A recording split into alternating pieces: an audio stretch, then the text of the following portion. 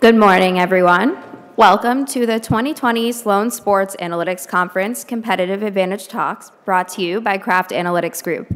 My name is Lindsay Solitar, and I'm a first-year student at MIT Sloan.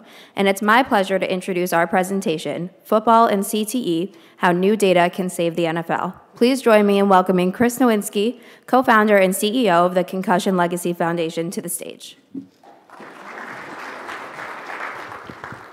Thank you, Lindsay. Well, thank you very much. It's really an honor to be here, and I appreciate you guys coming to a talk on CTE. I know it's a little different than what you usually get here, but we finally have enough data in this space to actually talk about statistics and analytics in an interesting way. So as was mentioned, I'm co-founder and CEO of the Concussion Legacy Foundation. I'm a behavioral neuroscientist. I'm a co-founder of the Boston University CTE Center, where we've been studying the brains of NFL players and other athletes and military veterans exposed to trauma. We're learning about this disease, chronic traumatic encephalopathy. And you may look at this title and wonder, does the NFL really even need saving? We've talked about CT, people have predicted the doom of football, and that hasn't happened. Football is as strong as ever right now. But the reality is we haven't really seen all the data yet. And the new data that we've been seeing, I think, forces us to confront the issue of whether or not we really need to change this game once we realize how bad it's been for the brains of football players. And I say that as somebody who played myself. I played at Harvard. I'm actually, after watching that last talk, I'm very glad I stopped 20 years ago so people couldn't analyze me like they do today. Some pretty interesting stuff. But so let's jump into it. We're going to talk about CTE. So CTE is a progressive neurodegenerative disease that can only be confirmed post-mortem. It looks like this. You see these CTE lesions around blood vessels in the depths of the sulcus. This is basically part of the brain, a protein in the brain called tau protein that's a normal structural element of the brain that through some process inspired by trauma begins to break down. And it breaks down around blood vessels at the depths of the sulci. We believe just as caused by physics injury. Stretching of brain tissue can cause this degeneration. We're talking about it now because it was widely ignored by the medical community. We knew about it as punch drunk. As early as 1928, it was published in the Journal of the American Medical Association, but we weren't looking at brains to really understand what it was. So there are only 42 brains analyzed and published in the literature that had CT prior to 2005. So there wasn't much that we could learn. And if those of you who follow this closely, we actually, who do this all the time, we recognize these brains, we know who they are. This one is actually Aaron Hernandez. He died at 27, started playing football very young, stopped playing football at 24. Already had what we could define as stage 3 disease out of 4. So a shocking level of disease in someone so young. So you've also heard there's a debate about whether CT is real, whether it's caused by trauma, caused by football. I would argue that debate has been over for a long time. The Centers for Disease Control and Prevention, our national public health body, put out the first fact sheet in 2018. They said the research to date suggests CT is caused in part by repeated traumatic brain injuries, including concussions, and repeated subconcussive head impacts. It's important to realize, they say, is caused in part by, because we haven't figured out all the details. And when we talk about whether there's cause and effect, a lot of people like to focus on, well, we haven't figured out genetics, we haven't figured out the number and the types of head impacts. And I would argue for the conversation we're having today, that stuff is irrelevant. It's sort of figuring out exactly how many cigarettes it's going to take you to get lung cancer. It's going to be different for everybody, and it's going to take us a lot of time, energy, data, and supercomputing to actually figure that out. But right now, we just know you get hit in the head, you get this, you could get this. And if you don't get hit in the head, you don't. What caught everyone's attention a couple years ago was we published in the Journal of the American Medical Association that 110 of the first 111 NFL brains that we studied had CTE. On the one side, there was a lot of alarmism because 99% is a big number, but we tried to frame it as this is out of our sample. This is a small sample of NFL players who died during this period. So it doesn't mean 99% of NFL players have this, but finding it in 110 out of 111 is concerning to us because it shouldn't be that easy to find.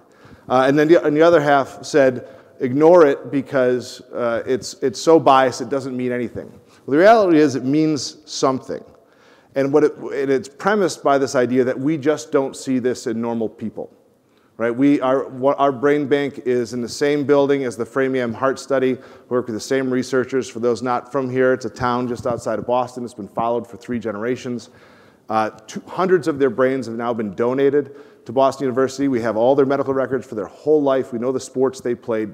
They don't get this. This is not in the normal population who is not exposed to brain trauma.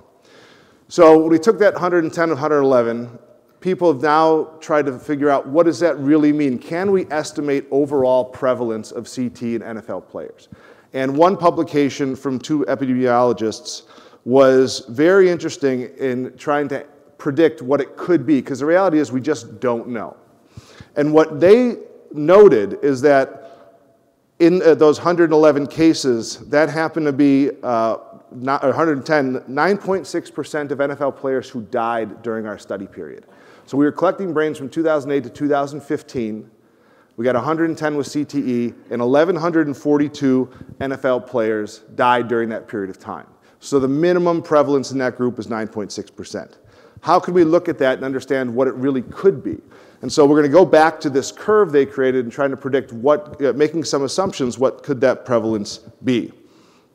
So to estimate the prevalence, the authors did simple but really insightful math. They created a number of scenarios to help us understand it. One would be, let's assume that we got 100% of the CT brains in the NFL population and that the prevalence is only 10%. In that scenario, 100% of families with a loved one with CTE chose to donate, and then only 1 out of 1,032 families who did not have CTE chose to donate, right? We'll call them non-cases. So the prevalence would be only 10%, but you have to start to wrap your head around this idea that non-cases knew they were non-cases, and that the cases who had it were 1,000 times more likely to donate. Now let me add a little perspective to that. Doctors cannot confirm CT during life, as I mentioned.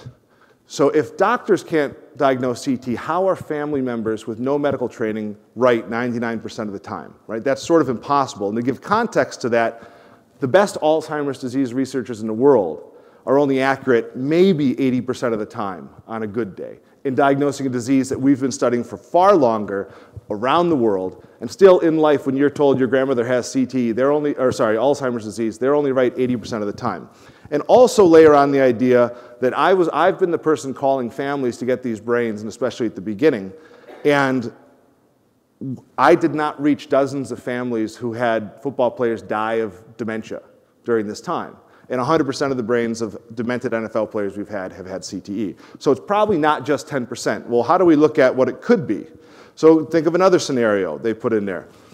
Let's imagine families caught 20% of the cases. That means 110 really was 110 out of 550 who had CTE, and only 1 out of the 592 non-cases donated. Maybe a little more realistic. So in this scenario, the prevalence would be nearly 50%.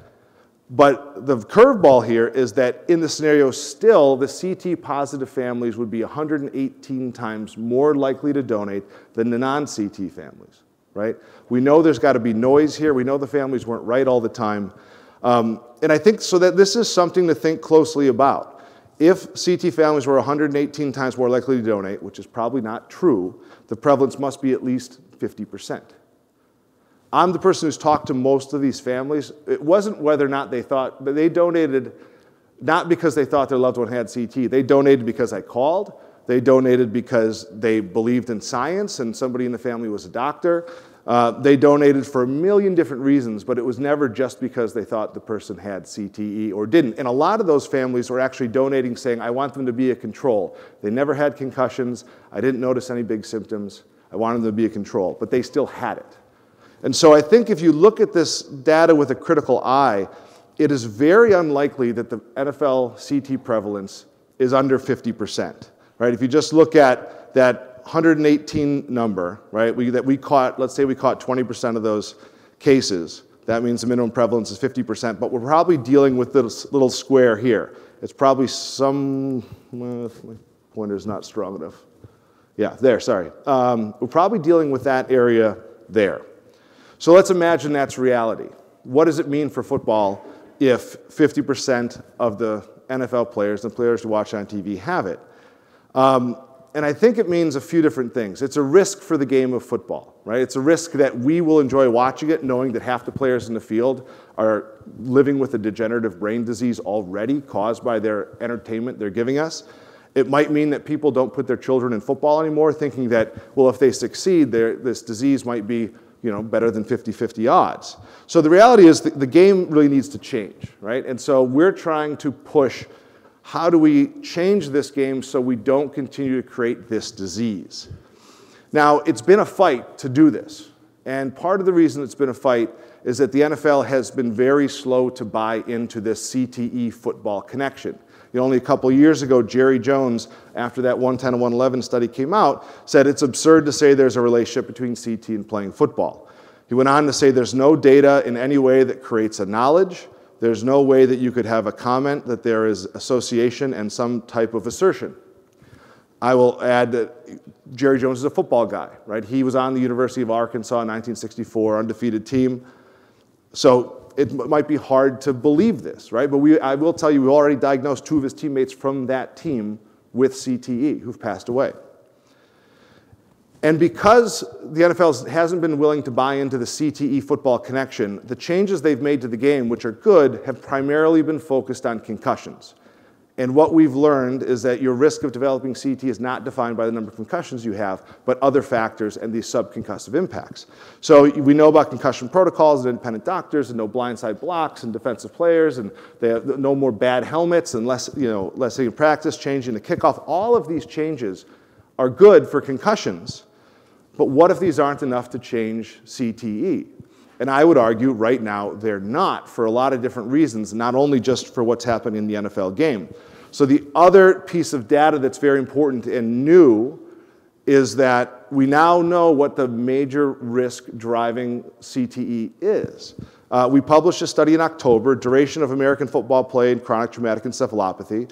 We took 400 brains from our brain bank, 222 brains from that control group, the Framingham Heart Study, and we grabbed all the football players aged 20 and over. Now it was 266 football players. 223 of them were CT positive, 43 of them did not have CTE. And we ran all sorts of analytics to try to figure out what are the variables driving this. These are violin plots. And what you'll see here is on the left, you have duration of play in years, 0 to 30, and CT status, yes or no. We'll just focus on this one, although there was also finding on CT severity. And what we found is that once you play, what's concerning for those of us who had long careers is once you played over a certain number of years, all of them had it, right? It was years that was driving this. At short careers, most of them didn't have it, but at some point they did. And in fact, only 2 of our participants in the study who played 14 years or more did not have the disease.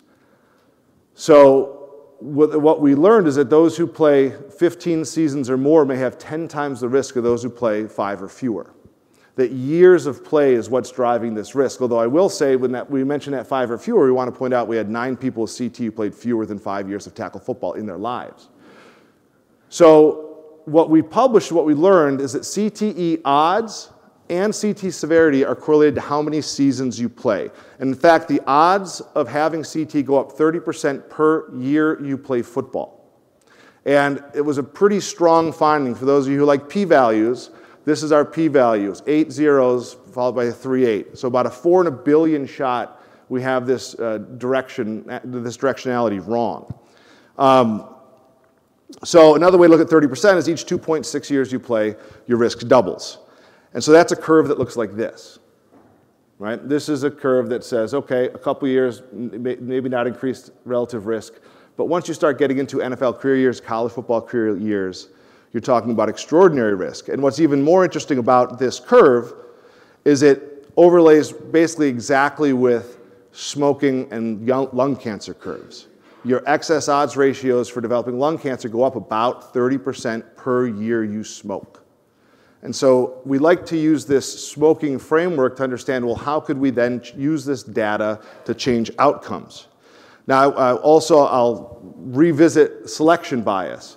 So this publication was actually delayed for a year so our really smart statisticians could analyze, is there some bias possible in our brain bank in the way we've gotten brains or the way the brains have come in that makes that 30% number not real? Because that's a very important number. And so you guys will understand this better than I do, but basically we looked at two things. Is duration of play driving brain donation, or CT disease status driving brain donation? If they had longer careers, they're more likely to donate. If they had symptoms that they thought were CT, were they more likely to donate? And basically what they showed is that running a bunch of simulations, that worst case or best case scenario for football players, your excess odds ratio is about 22%, but it could be as high as 40% more per year. So we're comfortable saying this 30% number is probably not going to change anytime soon. We have 90% of the world's cases of CT in football. It'll take another decade or two for anyone, or for even us, to build this large enough to run another analysis that might be different. This is the number we have to deal with.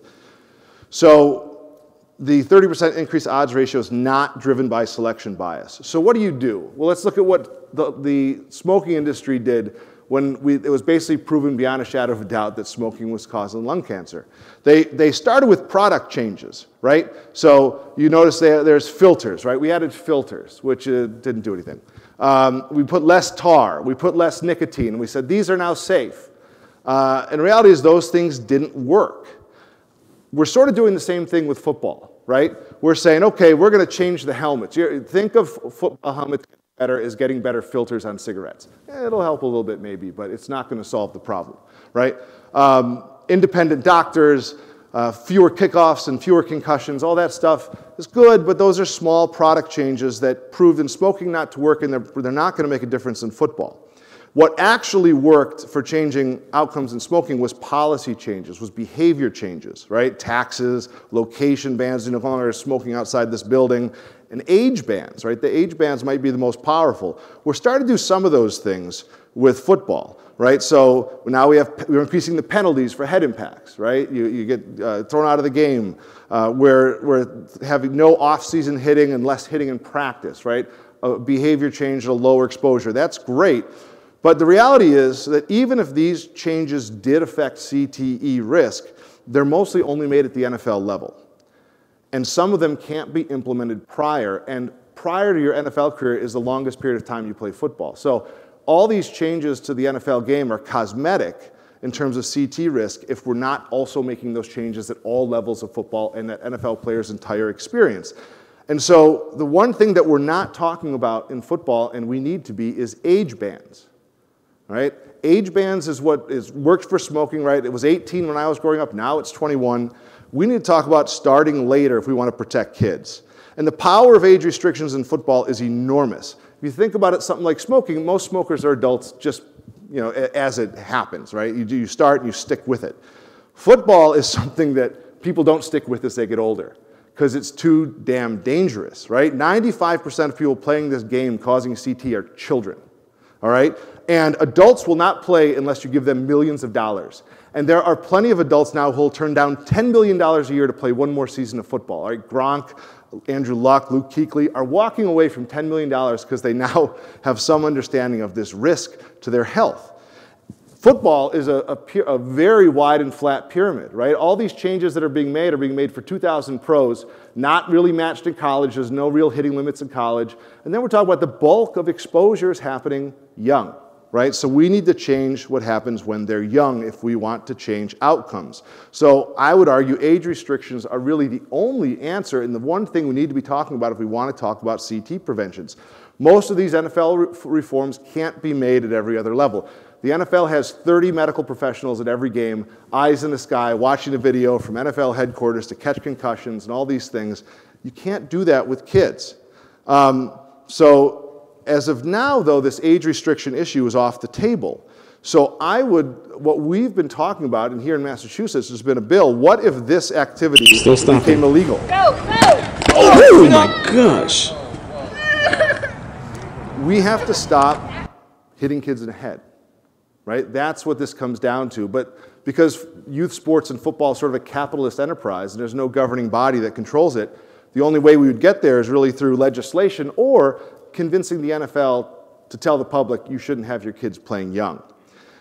And when you look at what that age restriction could be, You think about this, this is now a sort of an example curve, not completely accurate, about relative risk, right? A kid who starts at 5 years old, his odds increasing 30% per year. Let's assume your odds after 1 year is less than 1% of having CTE.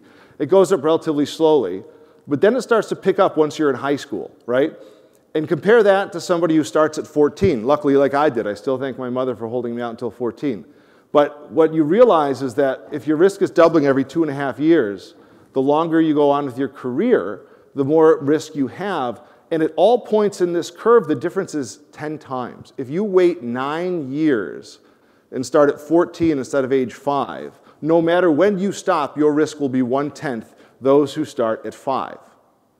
And so it's really, if you worry about risk, even if you started at 14 and you ended at 25, this is some sort of a made-up model, but the idea is that your risk might really be low. But if you start at 5, and again, as I mentioned, we have 2 cases who played more than 14 years who didn't have CTE.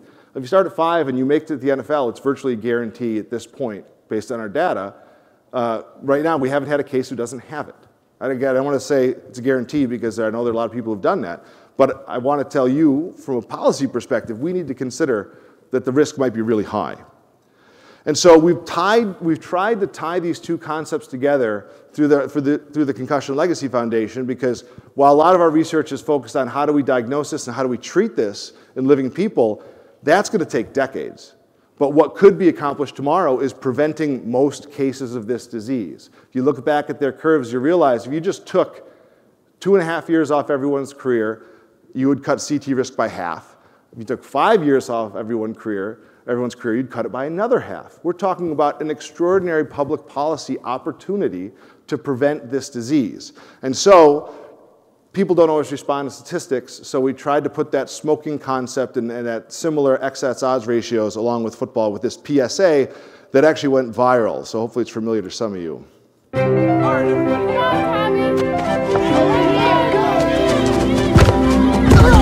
everybody doing? We all right? Great job. You guys are doing it. Tackle football is like smoking. The younger I start, the longer I'm exposed to danger.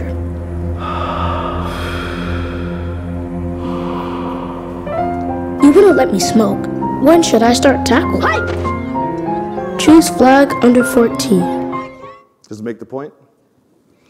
That was fun to do. Those kids weren't smoking real cigarettes, in case you're worried. Movie magic. But the problem is, again, legislation is very unlikely in this space. It's hard to do. And so I would argue we need the NFL to back this to change outcomes for NFL players down the road. We need them telling people kids should not be playing young. Their brains are still developing. Too many years is a problem. And we're not getting that. So this is a video of our sponsor. But this is what Bob Kraft recently told WCVB TV. This was in the Aaron Hernandez Netflix documentary. I'm very pleased with what we're doing in the area of equipment, what we're doing with medical attention, and my sons and grandsons played, I played, and I'd recommend to every mother out there who wants her young man to grow up special that they play too. His pulpit is far bigger than ours, right? And people trust him. And so the problem we have is that that's the message they're getting from the NFL. And football might have worked for him and his family, but when you look at the data, it's not going to work for everybody, and it's really not going to work if we start everybody at 5 years old. So we need their help in changing this message. And the reality is, I'm going to go back to that 50% number. I think when we can actually prove that 50% of NFL players have this, if that's true, and we can actually make it beyond a shadow of a doubt, that will create a major inflection point for the game. I mentioned earlier, will people still play? Will you sign your kids up? Well, the reality is that's already changing. People with other options are starting to walk away. The Aspen Institute recently put out data saying your income's less than $50,000. 1 in 6 boys are playing tackle football. But if you make $100,000 or more, it's 1 in 10. And that gap is widening. More education is saying, this is not for my kid, or my kid's going to play later. But it's the vulnerable people that are signing up early, because there's another data that shows that's the only football that's offered in their neighborhood. They don't have flag as an option. And And the problems from the NFL's perspective on getting them on board is they know that if children don't play football, they're less likely to become fans. They know that if football players keep getting CTE, parents will not let their kids play. And I think this inflection point happens at 50%. And we need their backing on this flag football under 14. We need everyone on board with this, and we'll have a brighter future. And they're facing a ticking clock, because the reality is we're close to that number. We're close to proving this. Either we're going to have a CT test in the living, there's new publications every year showing how close we're getting, or we'll get it through brain donation, because that 9.6% study I showed you earlier, over the last 2 years, we've gotten 37% of brains of NFL players who died.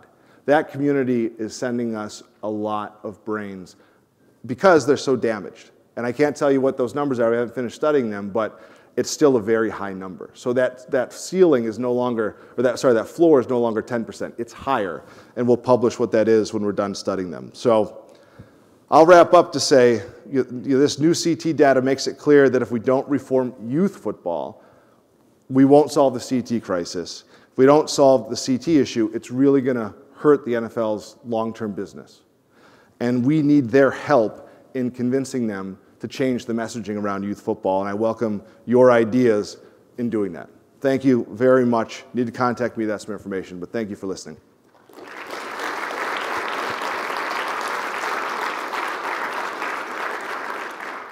Now we do have time for some questions. Go ahead. Is there a base rate for a normal person in the general population to have CTE? Is it zero or is it different? It's basically zero if you've not been exposed to trauma, and then the question is, what's the baseline CT rate of population? Zero if you're not exposed to trauma, and then what the rate is a function of the sports that culture plays. So we're actually funding a 500 consecutive brain study in Brazil at the world's largest aging brain bank study, meaning it's the least biased. We're finding about a 2% rate. So it's probably about a 1 to 2% rate worldwide, but it's skewed towards those who did something voluntarily to get trauma, or people who are victims of abuse, or military veterans. Yes? Have you studied a proportion of action players in hockey and soccer? So we don't have the same, so we have 600 brains in football out of our 850 at the brain bank. We have 15 soccer, 15 rugby, 30 or 40, well, we're nearing 50 hockey. We're 13 for 14 with NHL players. Like, it's in these other sports too, but football is where we just have tons of data. And so we're really, and football is still the only sport that's really hitting your kid in the head at 5 years old on purpose. So we're fully focused on that. Yes?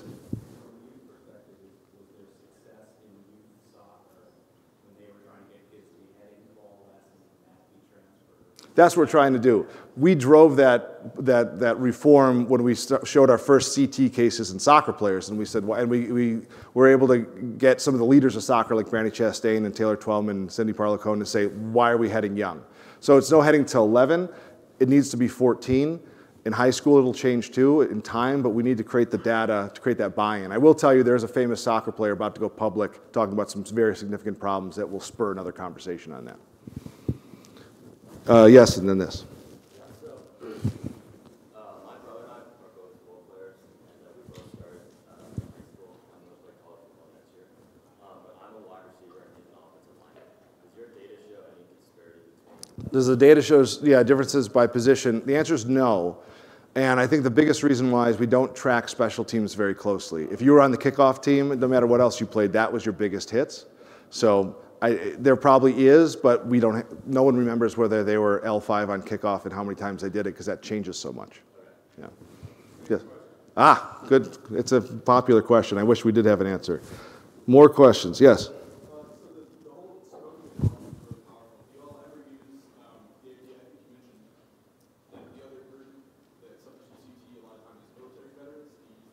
We're digging in on that in a big way. We started a program called Project Enlist to recruit more brains, and our goal is if we can prove 100 CT cases in the military population, we'll get to understand risk factors, and we'll get the government to better support our veterans who have this. I mean, just right now, we only have a few dozen cases. A lot of them are athletes too, but we do have a significant number of people exposed to blast who did not play contact sports who did develop CTE. So we're trying to build that case up by recruiting more brains.